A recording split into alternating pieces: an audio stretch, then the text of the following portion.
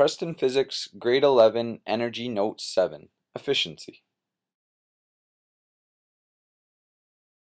When talking about efficiency, we're going to look at kind of general examples. The first thing we're going to look at is a light bulb. Now, surprisingly, light bulbs are only about 5% efficient. We're talking about incandescent light bulbs. That means that 5% of the energy that they have is radiant energy or light, and the other 95% of energy going into a light bulb is actually thermal energy. Now, the symbol for efficiency is the Greek letter eta, and it's just like when we're using theta or something like that for a different symbol. Efficiency is equal to the energy out divided by the energy in times 100%. Now, it's a unitless thing because it's a percentage. Energy in and energy out are always going to be measured in joules. The energy in will always go on the bottom of the equation and will always be the larger number.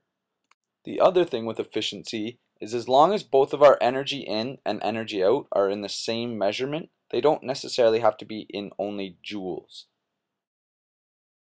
Looking at the first example where we're checking the efficiency of a car, our energy out is 6.27 megajoules, our energy in is 34.83 megajoules, and we want to find the efficiency. So our efficiency is equal to energy out divided by energy in times 100%, and we plug in our numbers and find that the car is actually only 18% efficient from what energy it's getting from the gasoline.